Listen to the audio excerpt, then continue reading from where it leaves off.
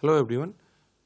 In this example, we'll learn how to use the scanf function to get from the user as an input of two integers, and then we'll add those integers to get the summation value.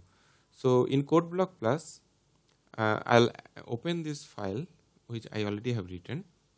Let me first explain what this program is doing, then we'll build it and run it. Okay. So as you can see, this portion is a comment portion, and as usual, we are including the stdio.h because we are using scanf and printf. Remember, both the printf and scanf are part of this .h file, stdio.h file. And as you know that C program runs and starts with main functions, we have to declare the main function like this, then the opening of the main function, and then we are declaring three variables. Okay, so number 1, number 2, and then sum. Then we are printing, enter the first number, it will be printed into a computer screen, and then we are scanning the number 1.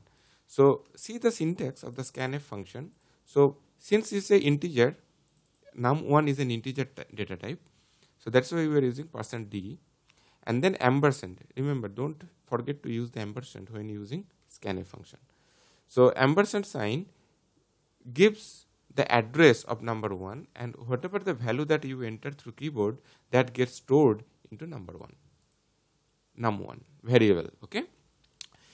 In this line number 13, we are printing enter the second number, and then again we are scanning the num2 here. Okay, using the same method, but here the variable name is different. And then what we are doing, sum is equal to num1 plus num2. So this is where the addition operation is doing, and then the value of the addition operation is assigned to variable sum. Okay, and then we are printing the summation value like this. Now just notice over here, this %d will be substituted by the variable value sum, and this is, since sum is an integer, so that is why we are using %d. If sum would have been a float, then we would have used %f. And to complete the program, we are returning 0. So that is the normal instructions that we write. So let's build it. Let's see. So there is no errors. It's good to go. So now let's run it. What is happening? Okay. So enter the first number. So let me enter the first number, which is 10. Okay. So enter the second number. Let me enter 20. As you can see here, the sum is 30, which is correct. 10 plus 20 is 30. Right? So our program is working fine. So let's take another example. So if I write 25, enter the second number, let's say 35. So sum is 60 now, so which is correct.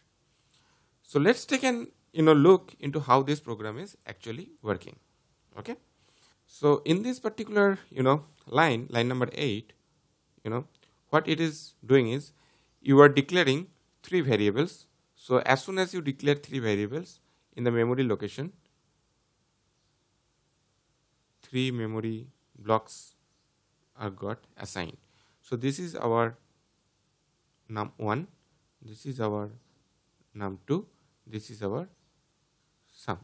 Since there is no value assigned to it, so this can have any value, which will look into our next example number 7. Okay, but for time being, just think about this is either an empty or a garbage value location.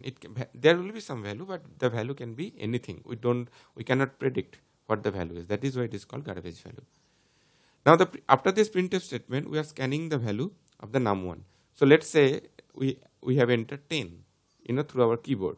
So as soon as we enter value 10, so number 1 gets value 10.